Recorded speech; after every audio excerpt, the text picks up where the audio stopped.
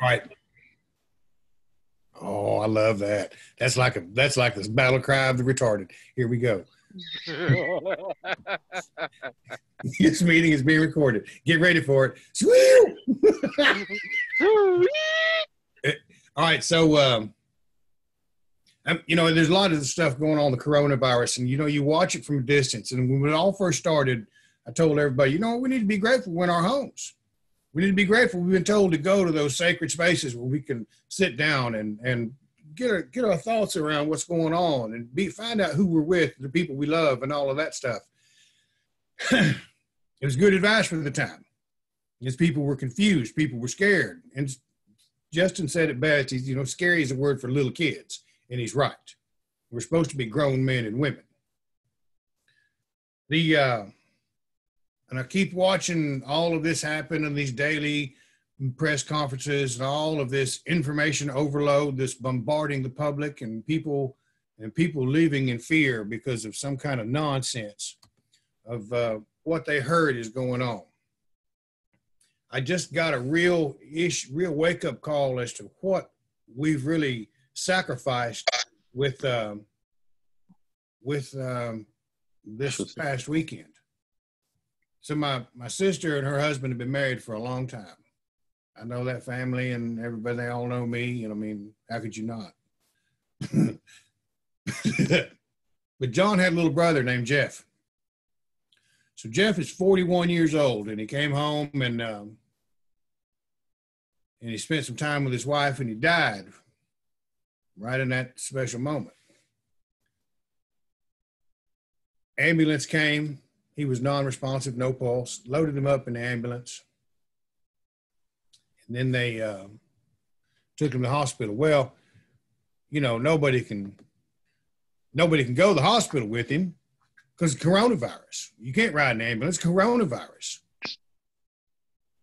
So 5:30 shows, rolls around. 10 o'clock that evening, the hospital finally comes on and tells the family, yes, he was dead on arrival. 5 hours later. I got to thinking about that. If we're building these communities, and then all of a sudden the government's sitting here telling us, hey, you can't go hold the hand of the one you love as they're dying because the government says it's for the public safety and coronavirus. I think I'm at the point now of calling horseshit on that. You see, if people are scared about the corona, well, you might infect others. Stay home. Don't eat that cheeseburger. Don't drive that car down the road. You're still at risk. They make you wear a seatbelt one day, and you can drive a motorcycle without a helmet the next. I think, and so I thought about that all weekend, and I asked my sister today. I'm like, when's the funeral? Oh, well, they're not going to have one because we're not allowed to. What? Okay, so now all of a sudden, you can't go to the hospital to hold the hand of someone that's dying. So there are thousands of people in the hospital right now dying alone while their loved ones sit at the house because the government said, well, you don't have the right to assemble anymore because of coronavirus. Suspended the right to assemble. Now, when it's time to bury them, well, no, you still don't have the right to assemble because the government says so, because we don't want to spread the coronavirus. So you can't have a funeral either. Excuse me, a right to assemble is a right, not a privilege from this government. I don't know how it is in South Africa. You're probably going to have to fight for that shit. I'm just telling you right now, Chris. When are we going to stop saying, hey, you don't get to tell me I can't hold the hand of someone I love because you motherfuckers can't figure it out? Oh, but Bryan, you might infect other people. Yeah. Does anyone really think that I care if it's my little girl in that hospital? Does anyone think I care if it's my mother or my father or stepfather in that hospital? Stay home. Stay away from me. I don't mind if you stay away from me at all. So we got some things happening here on a much larger scale than I think we understand. It started all off, we go home. We sit at the house with our loved ones. We evaluate things that are going on. We sit around those sacred vases and all of these things that are special to us. and we begin to take stock of what's really going on in our lives, and we figure out who we're next to, and we figure out that the people we're with are the people we love. And then they get sick, and then they say, no, you can't express that. You don't want to have that right. I wonder if they understand that right to assemble, that right to a freedom of association, is the backbone of so much of what America and most other free countries stand for. And we let it slide right under the rug. We said, we're scared, we'll go ahead and give that to you. I could be wrong. Just here, doctors and nurses can go in there day in and day out because, well, they have the protective gear and the training. I can wear that protective gear too. I got some training of my own. What's it going to look like when somebody tells me I can't see my daughter? Does anyone think that I'm not going to end up in jail? Or if I'm in a hospital, does anyone think they're going to stop my mom from coming in there? Good luck. Are we supposed to look at that from our perspective? From an Asatru perspective, from a pagan perspective. I don't care if you're Greek. I don't care if it's Rodnovery. I don't care if it's Kemetism. We build all these little tribes, and then all of a sudden, no, that doesn't, it's not qualified. It's not important enough. We don't value your religious tradition because other people are scared. What is going on here? What's happening with all of this stuff? We sat down and collected our thoughts and realized we got some shit worth fighting for still. And 90% of it revolves around the love we have of our families.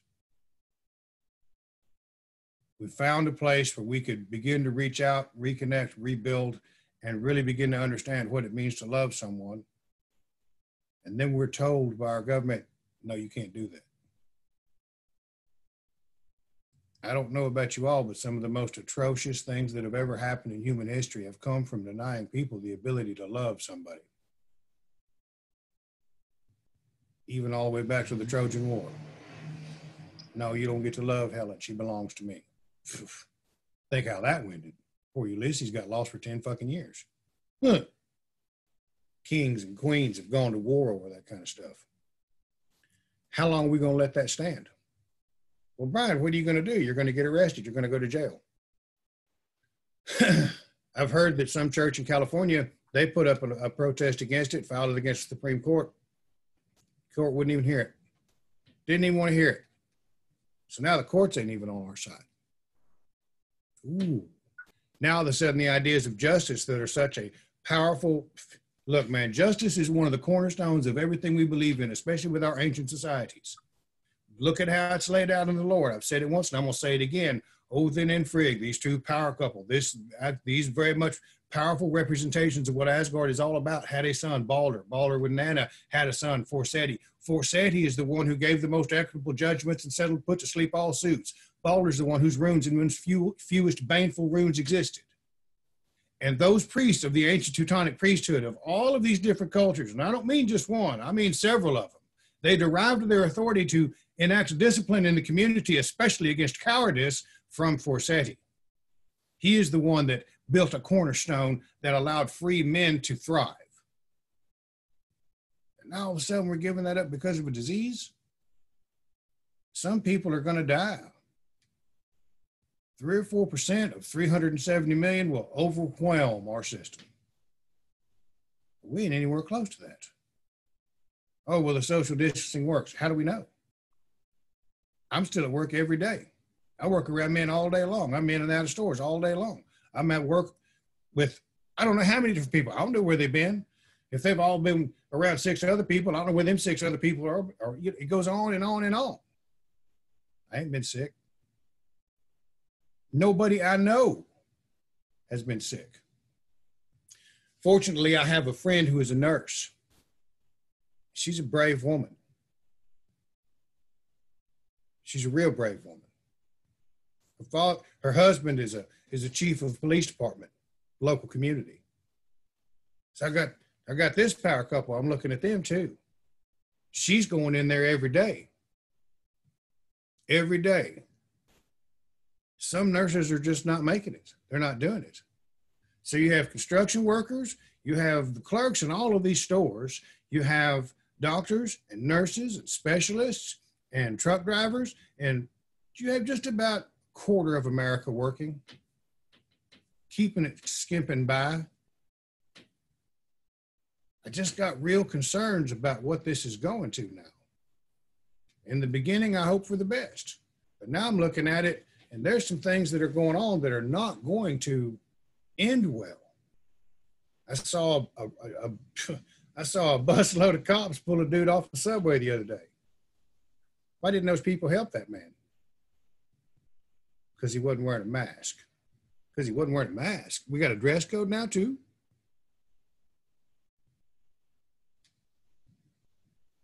We have some things as a nation, as a people, as many nations, we need to figure out just how much of this shit are we going to let slide because we're scared.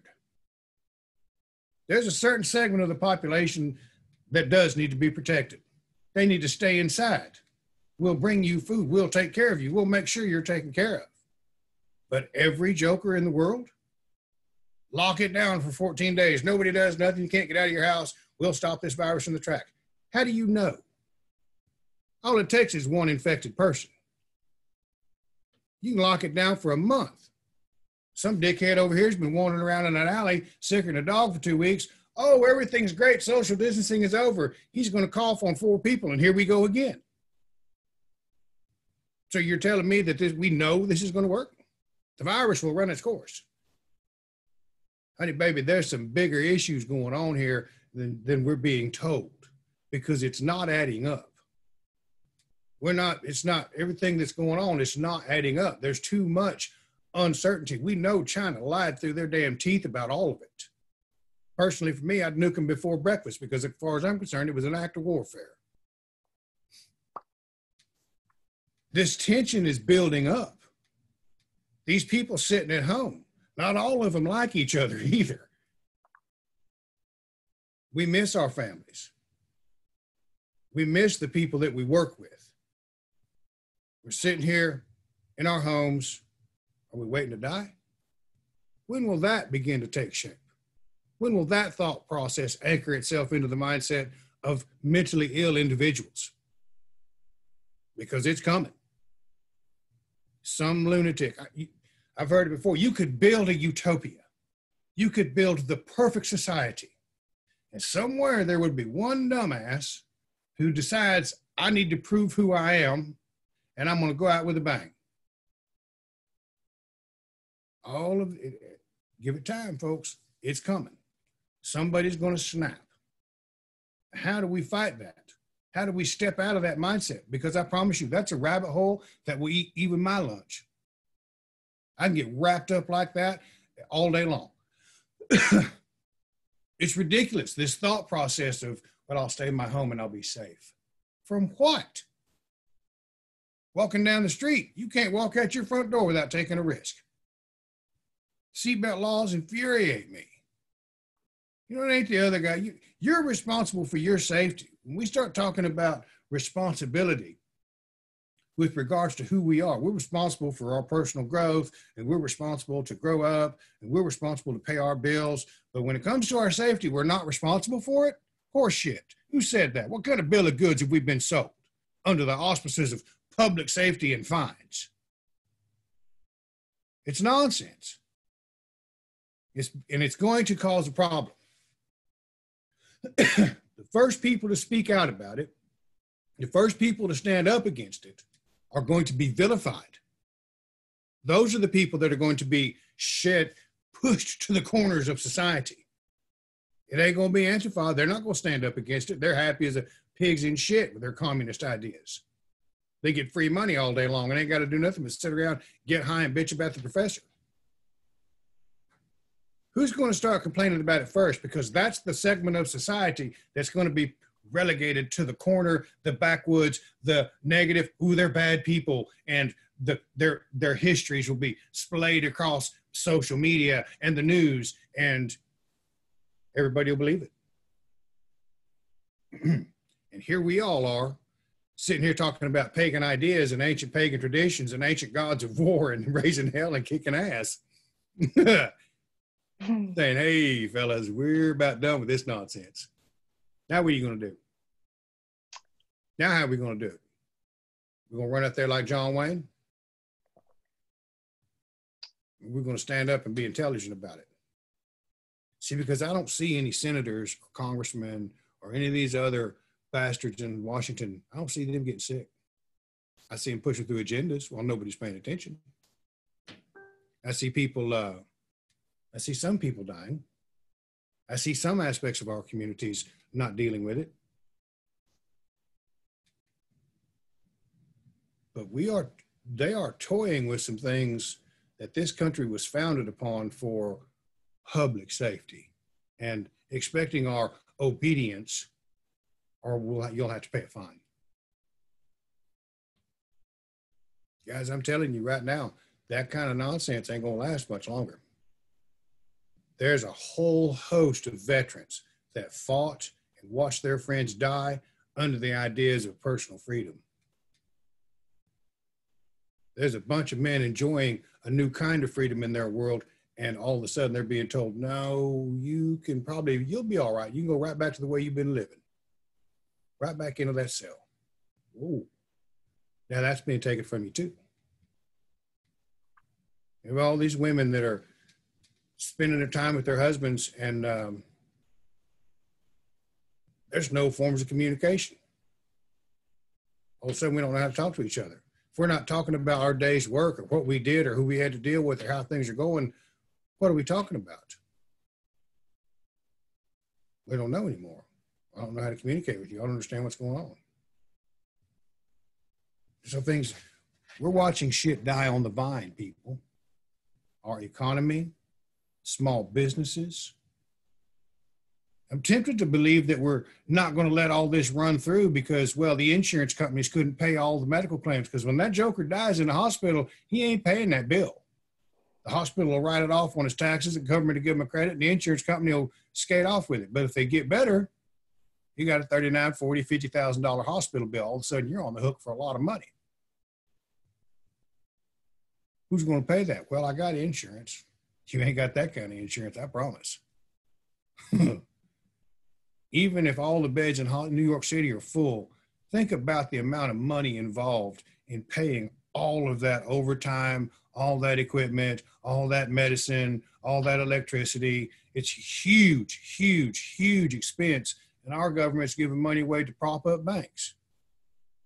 Our government's getting everybody, well, here's $1,200. It's like a rich man. When you do some work for a rich dude, and the bastard kind of opens his wallet and see a bunch of hundreds, and he kind of scrapes, oh, okay, here's 20. It just burns my ass. There's a few things in the world that make me madder than that. All right, anyway, enough of that bullshit. It gets me fired up, man. I can't stand it. I'm offended. I'm astonished. I'm astounded.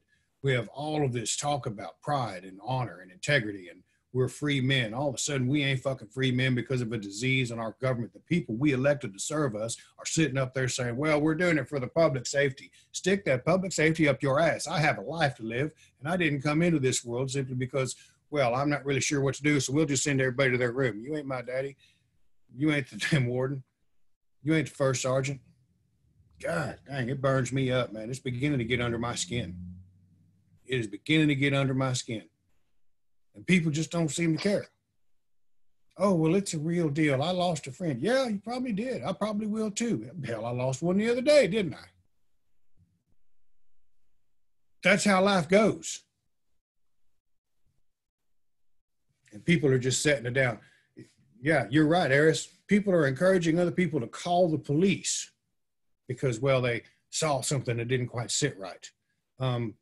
Stores are closed. It used to be a 24-hour world. You could go buy anything you wanted to any time of the day. Now, all of a sudden, everything's closed at 9 o'clock.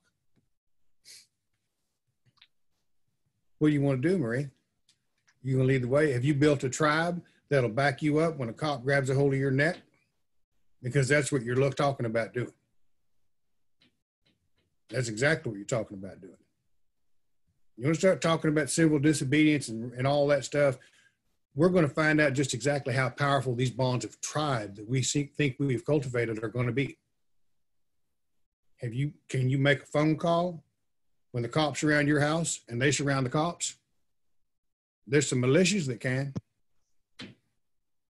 Have you done it on a good, solid spiritual foundation, on loving each other like brothers, like men, taking care of their kids, taking care of their wives, standing up for each other when somebody's talking bad about them? Have you done any of that? Because you're asking them to give their life. See, when we start talking about building a tribe and a community, it's got to go something way beyond just, hey, I don't like that group over there or that group over there. It's got to be because I give a shit about you.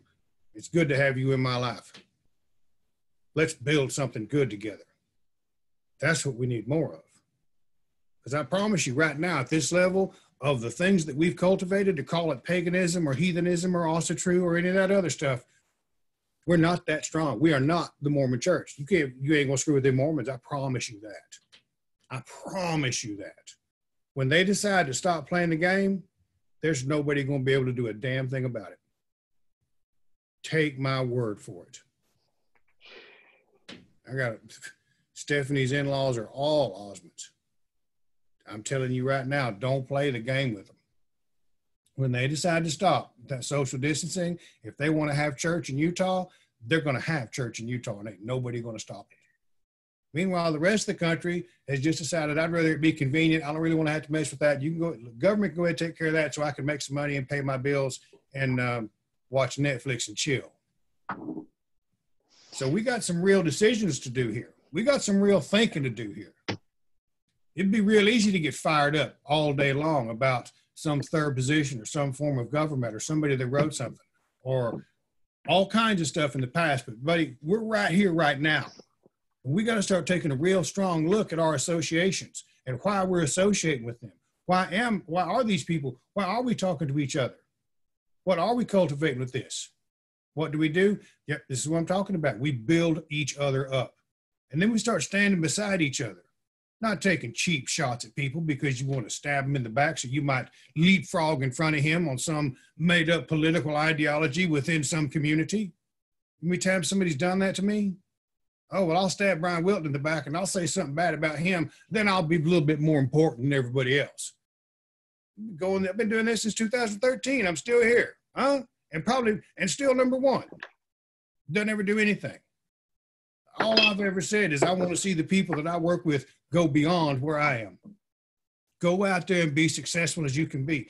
If you have somebody next to you that believes in you like that, if you have somebody next to you that follows these principles, these 9 noble virtues, and these ideas we hold holy and also true, that reverence with these gods, that stand beside you saying, you know what, I believe in you, go give it a shot. I'm going to support you 110%. I don't know if you're right or not. Doesn't matter. You're my friend. I got you. Those are the kind of bonds we ought to be building with each other. Not based on whether or not I've read David Lane's 88 precepts or understand some of the social justice warrior concepts. I don't care about any of that. What I care about is building a bond with either one of them that allows them to go become something more on ideas of personal self-love, personal self-worth, kind of ideas that will say, hey, he's in trouble. I don't really care what it is. I'm going to stand beside him. And that's where we're failing. It's real easy to stand beside somebody that's angry, that's righteously indignant, that can identify the ills of society. It's a much different thing to put everything at risk because you love someone. And that's the whole point of all of this. When I said we got home, we figured out our values, we found out who we were surrounded by. Who are the people that I love?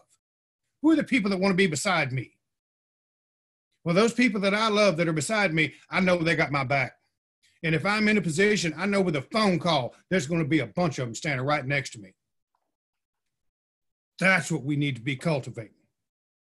And when somebody says something about them, I got to do my best to be straightforward about it. I stand up and try to do the right thing. I got to do it because I love them. We're not seeing, that's the hard part of all of it, isn't it?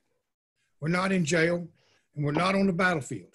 We're not being forced to cultivate those bonds because of outside pressures or clearly delineated lines of who is against us and who is with us. Now we're out here trying to build it based on faith and ancient ideas, and we're trying to recreate the wheel, and we keep picking the low-hanging fruit. Let's be that upright, standing, and worthy man or woman who people say, you know what, I want someone what that guy has working in my life. I'm going to associate with him because I see him going places. And the reciprocating aspect of that, when you do an oath with someone, it's a two-way street. They might owe themselves to you, but you accept some responsibilities too. And part of that responsibility is doing your level best to make sure that person enjoys the best life they can. Sometimes it means calling them on their shit. Can't do that. Don't be whooping your wife's ass. Stop beating your damn kids. Quit doing drugs. Dumb things. You got to love people. You look at all of our lore, you look at all of these things that we're talking about, these men fighting these battles, they're fighting because how many times have you read in the lore where the women turned to the tide of battle because there was wailing and they bared their breasts and every man knew if I lose, those women are going to suffer. That woman that I love is going to suffer. There's something worth fighting for right there. There's something worth giving 110% right there because that's a person that I love and I care about. When are we going to build those kinds of bonds? Because that's where, if we don't, a lot of this is going to die in the backyards with the people that started it. Because everybody else was more interested in just being right. And we need to inspire each other and push each other to be better each and every day. You're damn right, Sam Ramsey. That's exactly what we're here to do. Because if you're doing that, I'm telling you right now, you don't have time to sit on your laurels. You're going to have to be honest with yourself. I don't always like what I see when I take a look at myself. That means I got work to do. That means I got to live up to something. That means there's an obligation I got to meet to somebody that I care about. I got to do better each and every single day. To me, when I look at Also True, there's a lot of wonderful things about it. I could be a Viking. I could get covered in tattoos. I could write another book. I could do all these wonderful things. I could live in a fantasy world, live a life of expected phenomena, waiting to see a raven or a bear or something to justify my radical departure from the norms of society. And the longer I stay in it, the longer I work with other people, the more I begin to believe in all of this, the more I'm so firmly convinced that the foundation of all of it has to reside within my ability to love someone else. And Ram Dass said it best. He said the best thing we can do in life is escort those souls that are next to us as lovingly as possible to greet the sun-facing goddess at the doorway of death. What greater benefit could you have in this world than to do your level best to love someone along their path in life? Sometimes that might mean standing up and whooping ass. Just the way it is, folks. So when we start practicing this pagan faith, and we start talking about building community, let's start talking about building community because we give a shit about each other. And we got to figure out what that means. There's so much baggage that goes with that term love. It's unreal how badly it's been fucked up. Oh, well, there's a cage, or oh my gosh, that guy, you just kind of, it's too much. We've lost the ability to make a sound, reasonable decisions about affairs of the heart because every one of us has had it ripped out of our chest, stomped on, spit, chewed up, ate. Every one of us has the scars of some kind of codependent, narcissistic fucking nightmare we've had to live through. Every one of us come up, might have not been the best home life we ever had. And all of a sudden, we got thrown a lifeline in the world by these gods. We showed up here. A group of gods that were so radically different from each other, you can't begin to imagine it. And yet we call them all together the Aesir and the Aesir. They ain't all from the same place. They don't all stand for the same thing. They all have a unique and individual role to make a more powerful community. And every one of them will go to task for the person next to them. You see it at Eager's Feast. You have one negative idea in there, humanizing and denigrating each one of these gods and goddesses, just stirring the pot. And every time it happens, another one stands up and says, no, you can't say that about him. Doesn't matter if they have faults of their own. They're all quickly pointed out. But in that moment, there's someone standing up saying, that's someone I care about. You don't get to say that about him. You got to start doing some of that. Because if we ever expect to feast or to dive or to thrive in this radical new ocean of spirituality we stand upon the shores of, it's going to mean caring for each other. Right now, that's under threat in the most obscene of ways because of cowardice. Think about that. Our ability to meet with each other, to raise a horn, to give each other a hug even. Good night. I can't even give a hug to a good friend or someone I love because see them on the street. Oh, we might get the corona. Because of cowardice. Think about that, where that stands with regards to Ossetru. Those were the men that were ostracized, sacrificed, run out of the community and outlawed. Cowardice in battle? Well, we're in battle right now. The biggest act of rebellion we can do is love each other and go see them and be brave. And you might get sick. And you might not get sick. Because right now, there's some evidence that there's whole segments of this society that are asymptomatic. They don't carry nothing. Hell, we could have all already had it. But a lot of people in January and February sicker than dogs and could not shake it. That's exactly right, Joe. We can't stand together in times of peace. How can we possibly stand together in times of crisis? Well, we're in that time of crisis. And we had a hell of a time trying to stick together in a time of peace. Well, I don't like that person over there. I'm not going to be a part of all this. Well, though they said the wrong thing, I'm not going to be a part of all this. Well, I'm not real sure. The AFA may have said something bad, but I'm not going to be a part of all this. Well, what are you going to be a part of? You're going to form your own group? Form it. Form it in bonds of love. Build it with just bind it together because you give a shit about each other. That's the real lesson of everything that shows up in all of the lore.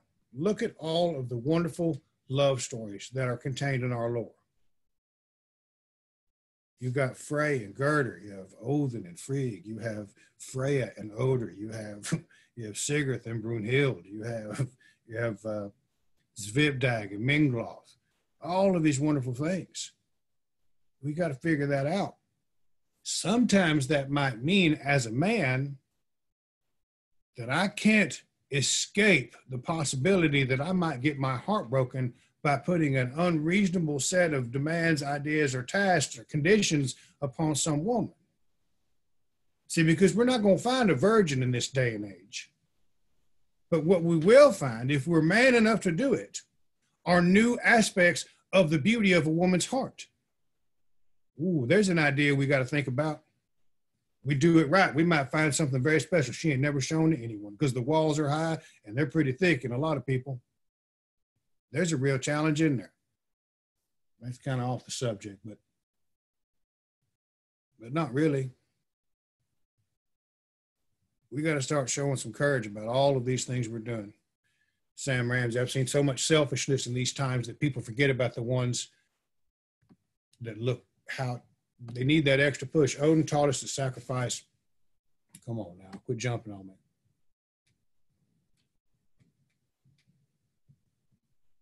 It's moving too fast. Can't keep up with it. But you're right, Chris. Good times make weak men make tough times make strong men, and strong men make good times. Well, we're in that tough time and we need strong men. And that means being able to stand up like a man and understand I got work to do on myself if I ever expect to have somebody at my side that has my back. 110%. That's a real bitter pill to swallow. Set of tools I was given ain't enough. Be that as it may. We are in that tough time. And we are as heathens overall. And not everybody that's listening to this is going to be Austria. There's going to be a lot of people that are heathens. There's going to be some witches. There's going to be all kinds of people listening to this. And every one of them is paying attention to that idea. We need the intelligence, the thoughtfulness, the caring for each other to build those strengths so we understand what we're fighting for. Because right now, you couldn't fire enough people up and say, well, I'm scared. But if you had 110 people standing beside you that said, hey, that person there is going to go get to see their child as they die. That person's going to go get to see their child as they die. And that's what we need to look at cultivating. Courage, community, commitment to each other. not based on whether or not we believe in some political idea, but because we love each other. And it's such a radical concept for heathenry are also true because we're all manly men doing manly things. I know I'm big guilty as hell of it. Still am. I love it. I think it's funny as shit. But at some point, we got to have the courage to love each other. You know, and that's a scary thing. But like Jim said, like I said at the beginning, scary is a word for little kids.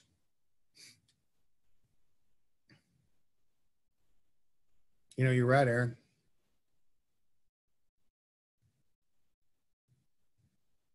You know, that protest is important. Who knows what is probably all go to jail, but you need to there's where's that at? There's a protest going on about people saying, well, you can't associate with each other.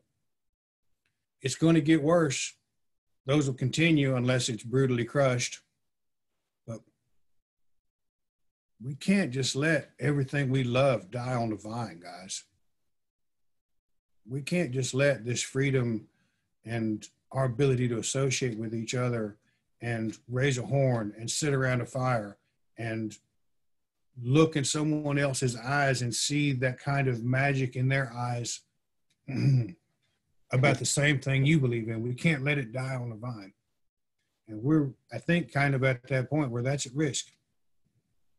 I heard Jack Donovan say the other day he had made a little Start the World video, and I don't really care what you think about Jack. What he says still is pertinent. He was talking about, you know, people wanting to change the world. He said, you're probably not going to do that. And he's not wrong. I say it all the time, and it pisses me off because I'd like to change the world.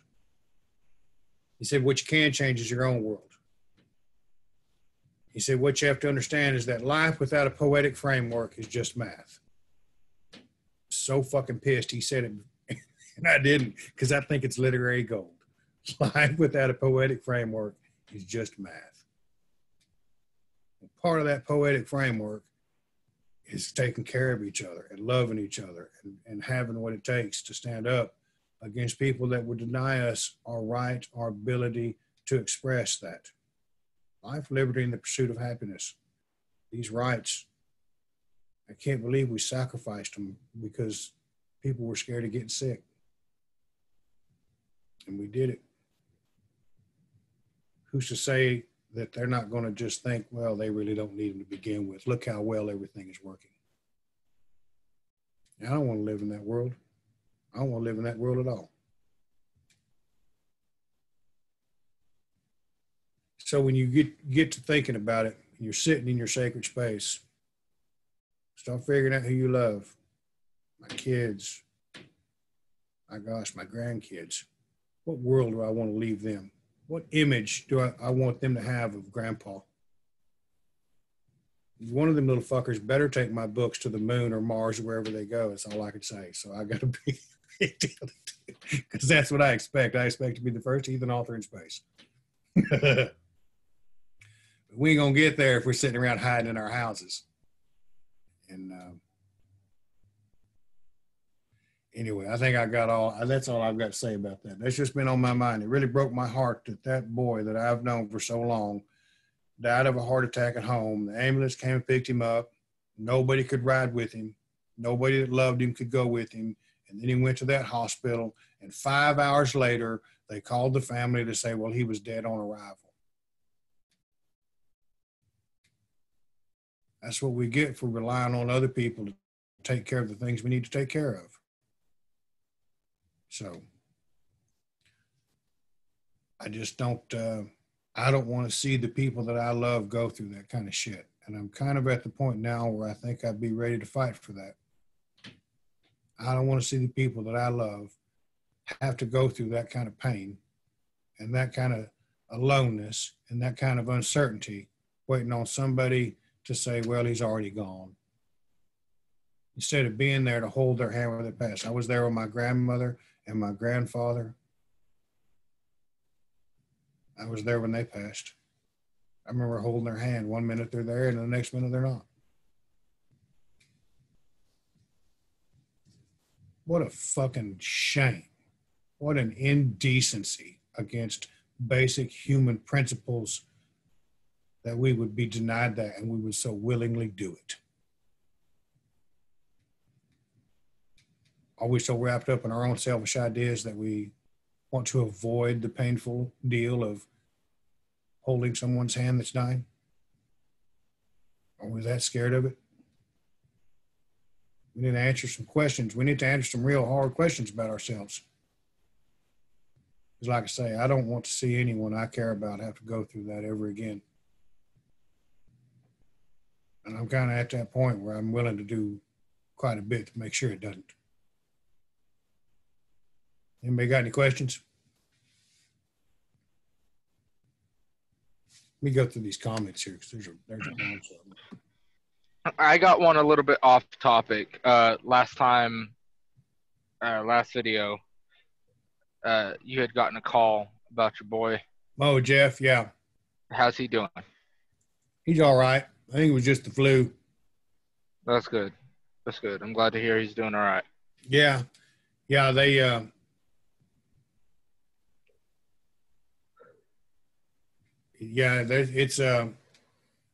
think he just had the flu, and I think he's going to work with me next week. I say everybody else is working. We're all out here working. We're all out here exposed. Hell, I was working at Stillwater Regional Medical Center last week. Everybody's out there wearing a mask, and I refuse to wear that stupid thing. See, this is the part that I don't get. Hey, there's a virus coming. Wash your hands. Wait a minute. I already washed my hands.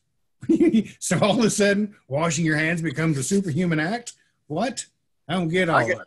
Hey, Bryan, I got caught 5 times today not wearing my face mask. And I am rebelling against my boss, and I'm trying to show him how ludicrous it is. And I'm pointing out how many people died of alcohol poisoning last year, how many people died of heart disease last year. And I'm trying to explain to him that even though he works for the city, so he is a government employee, and he absolutely loves using the word pandemic. I told him, if you use the word pandemic around me one more time.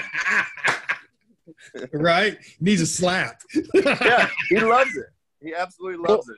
And I feel like that's what the government is doing. They're loving this power. They really do.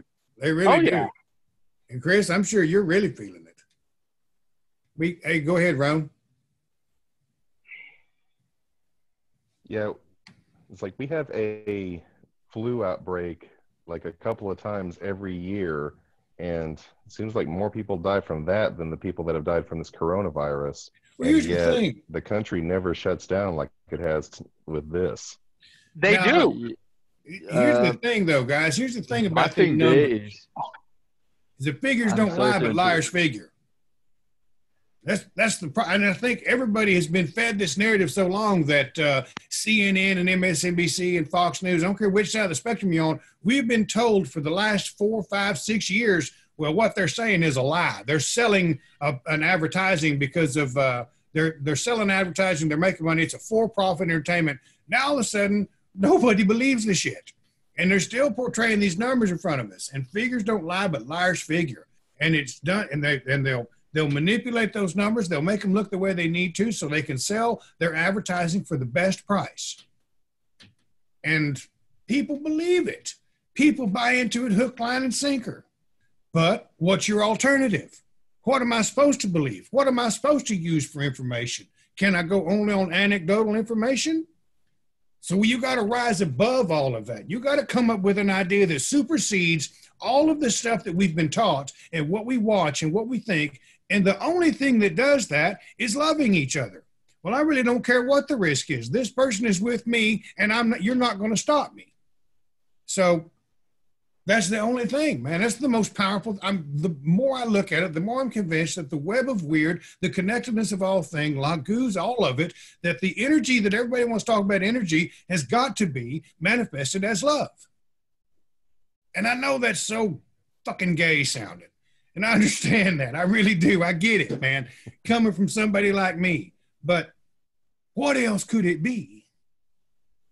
Do we have what it takes as a generation, as a spirituality, as a movement to heal some of this stuff that's so crippling, the thought processes, the emotional state of all of these people that we care about? I mean, look at Generation X. I mean, I can't tell you how many people I know that are Gen X that have lived in an emotional void because we never really had the tools necessary to build some of that shit that we see other people so thoroughly enjoy. Now all of a sudden we're beginning to figure that out with each other. Now all of a sudden we're beginning to look at it and think, hey, some of this shit I've been told ain't quite right. I got to take a look at this, and it's an opportunity to grow. It's an opportunity to become something better. And just about the time we do it, everybody gets sick. Well, not everybody, but enough that we're going to take some of those rights from you. What? I'm telling you, man, don't underestimate them Gen Xers. And I was talking to a friend today. There's another generation behind that that's got a really macabre sense of humor. They're not going to buy into it either. It's real. There's just so much change, so much energy, so much. It's all so radical, so new, so uncertain. We don't really know where to go. And we got to find some kind of rock bottom, rock solid foundation to move forward from. And there's a lot of us that are grasping at straws right now. Holy shit, man, what do I do? That idea of courage doesn't count right now. I want a different apocalypse. I was expecting to go out with a spear and sword, maybe an M16. Come on, this is bullshit. Right? And I was waiting for a zombie apocalypse. Yeah, come on, man. At least aliens or some shit. A disease? At least make it interesting. The worlds? Fucking bastards. Give us something real. And you know what? That's my concern, Bryan, is that we're all thinking it, and that might be what happens. We just gave fuel to the globalists. That's all we did. That's everyone who's following these laws just gave fuel to the globalist groups. I heard the director of the World Health Organization say that they were going to start coming into people's homes and removing children that are at risk. Bullshit. Let's try that shit, yeah. Nobody batted an eye about it. Nobody let them try to come into my home. Yeah, I mean, shit, if you're going to die, you're going to die. The scan of your life was let them try to come into my home. Baby. I got an axe waiting for him then. Damn right. Fuck it, let's go try it, yeah. I don't even open my door for them to come and test us at home. I chase them away. Hell yeah, man. It's worth a Jehovah's Witness.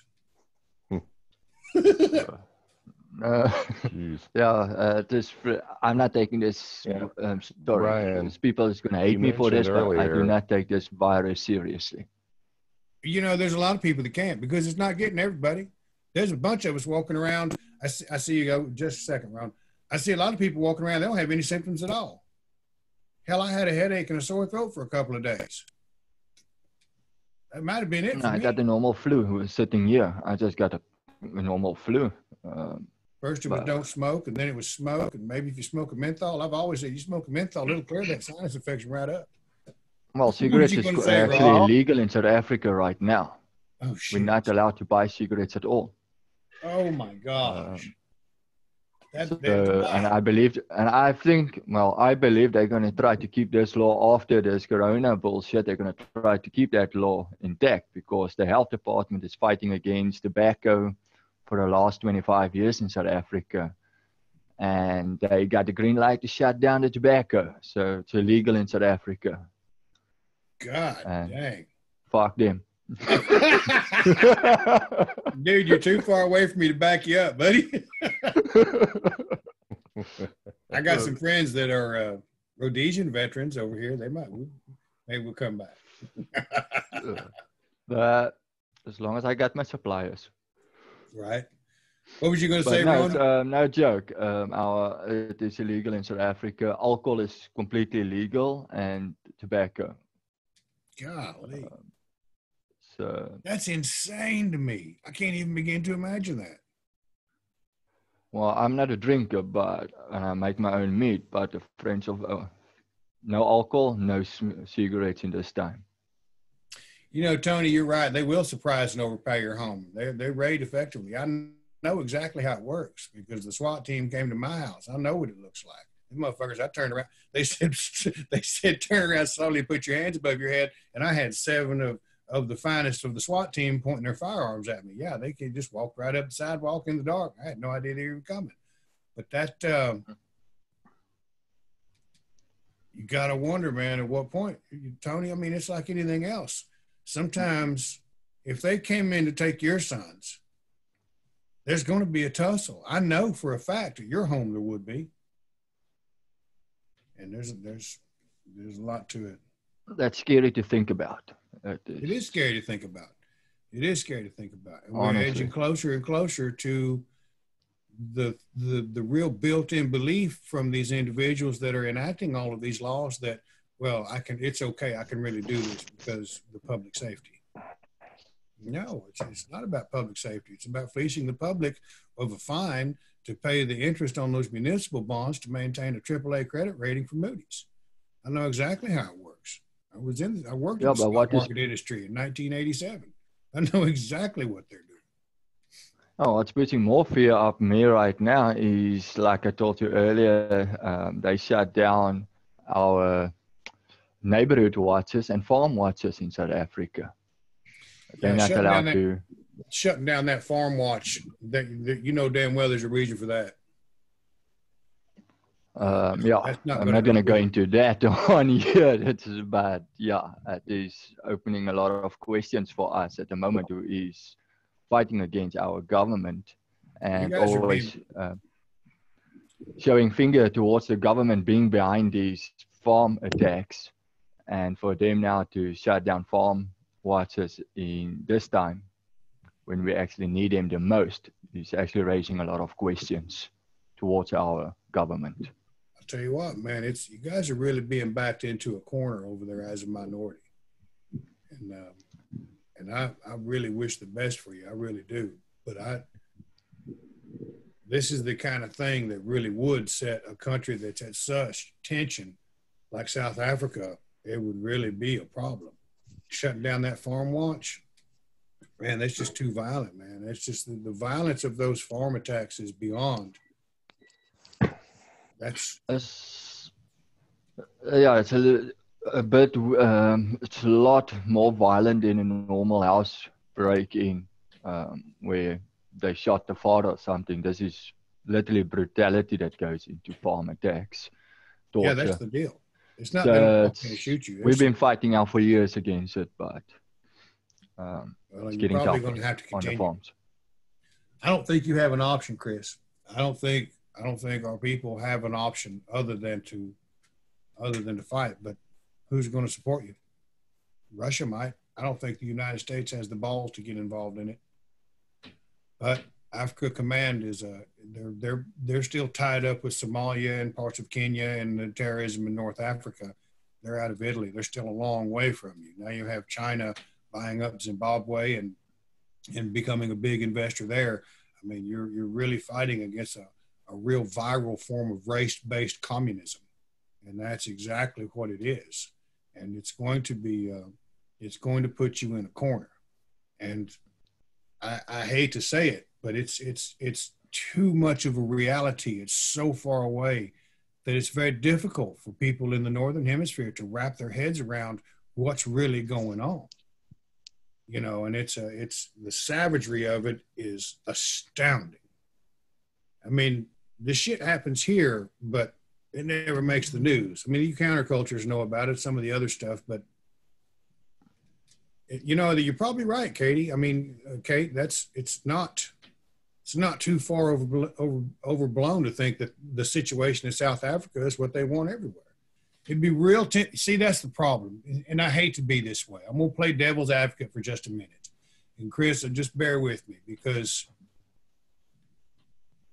if we buy into that rabbit hole, if we dive into that in the condition that we're in mentally, spiritually, and emotionally, we really run the risk of losing that foundation because of righteous indignation.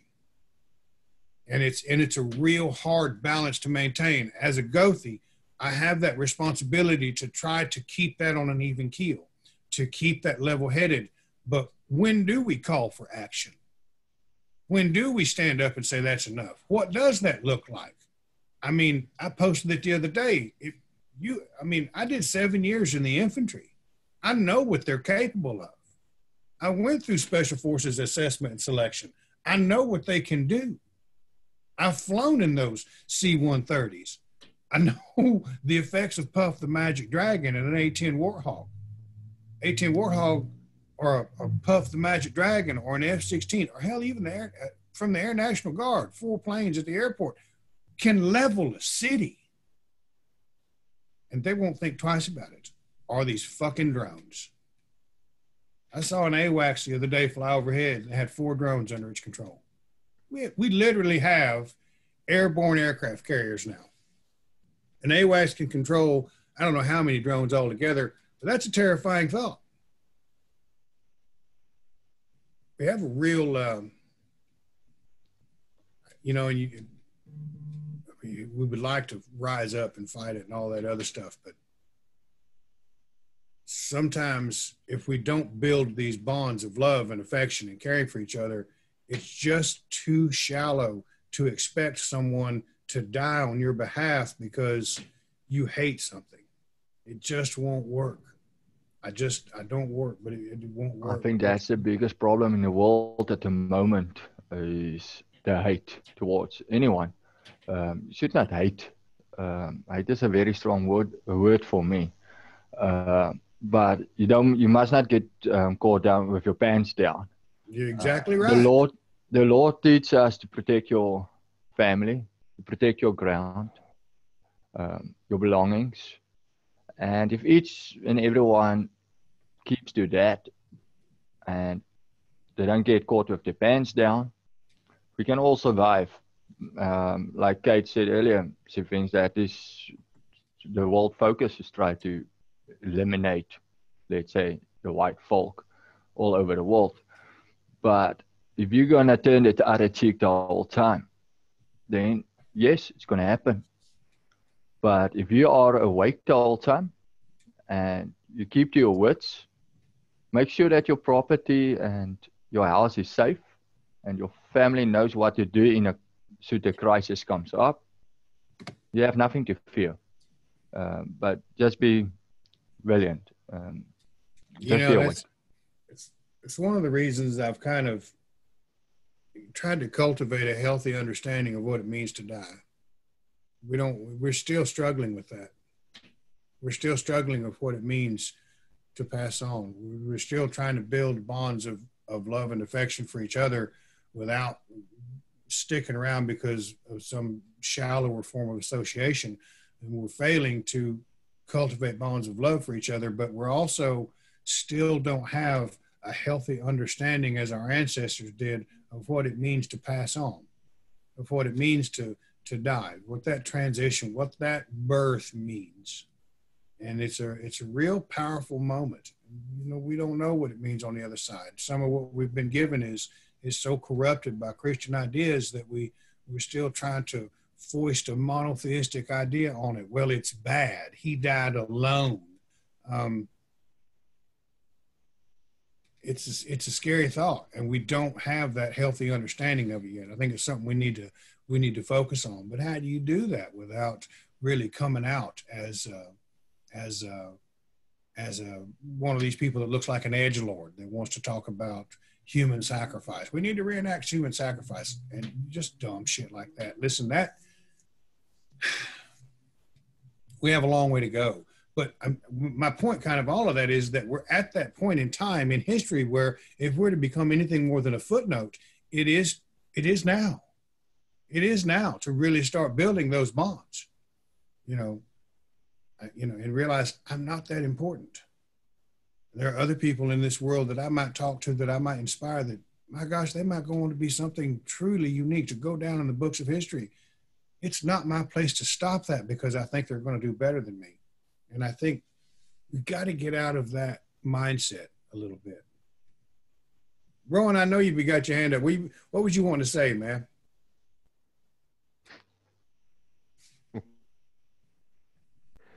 Well, you mentioned earlier about it's like people who try to make their mark in the world by putting other people down. It's like you don't make your mark on the world that way. You make your mark by leaving the world a little bit better than you came into it.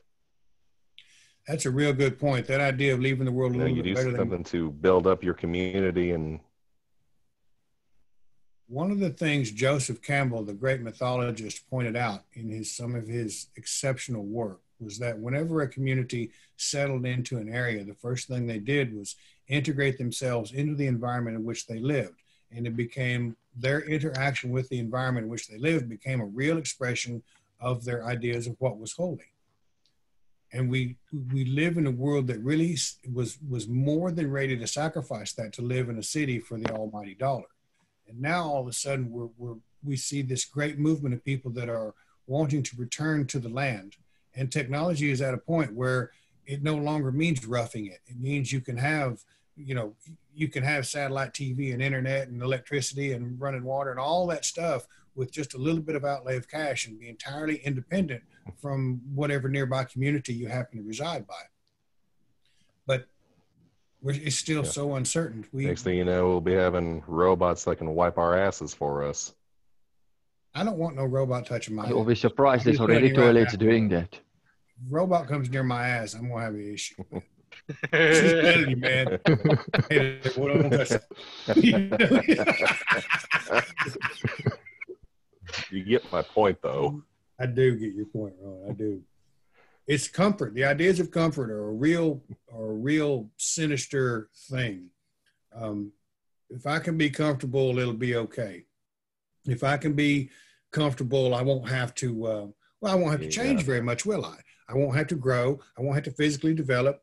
That I won't. There's what's that cartoon? WALL-E. Remember that cartoon WALL-E, where all the humans got on the big cruise ship that was in outer space, and they all just kind of rode around on chairs, and their bones all shrank up. And it's not far from the truth of what's happening.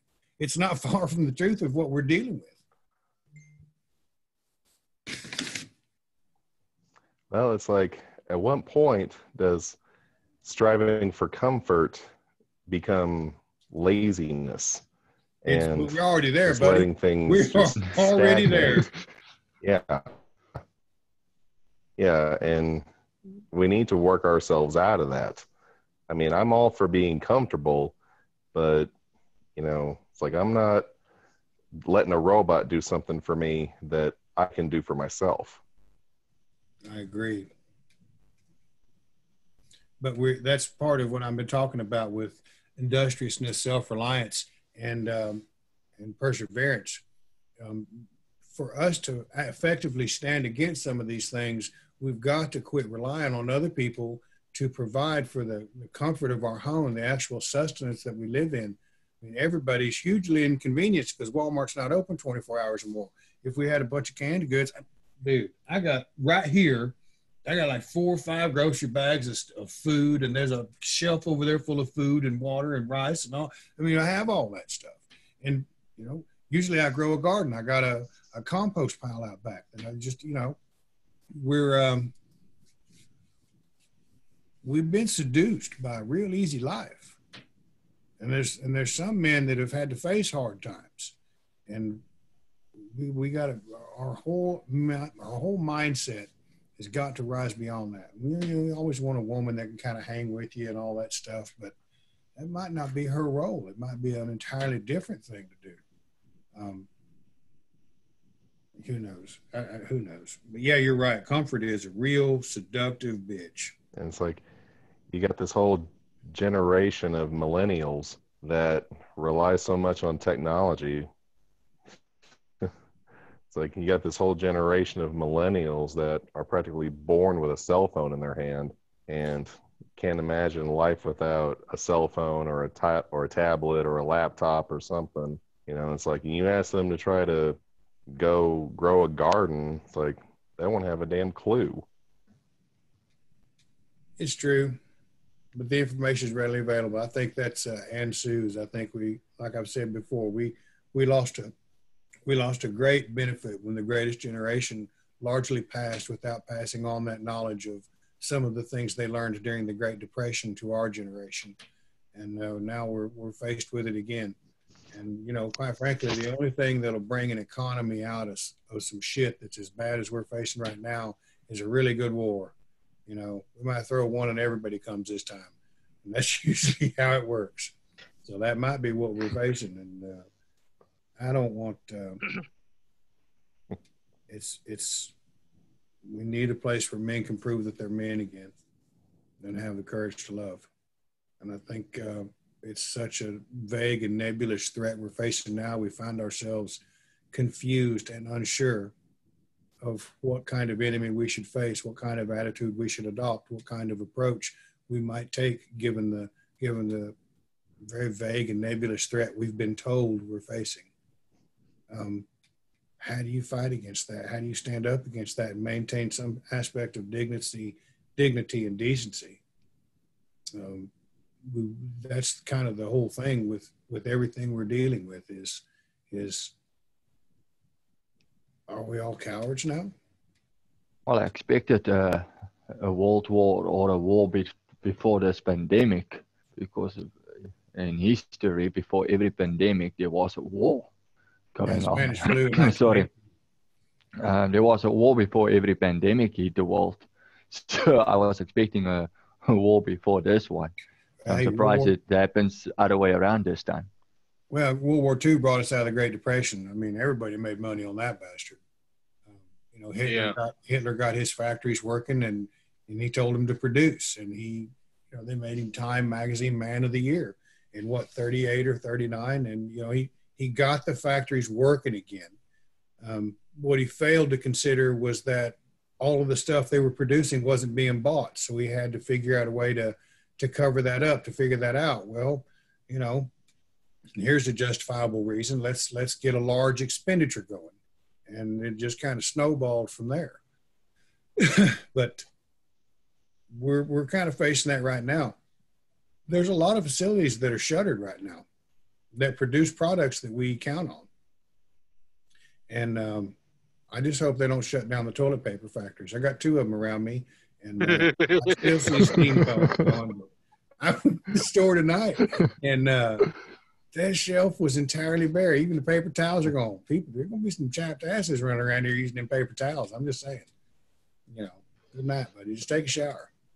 And, that kind of stuff's all, never mind. I saw a video.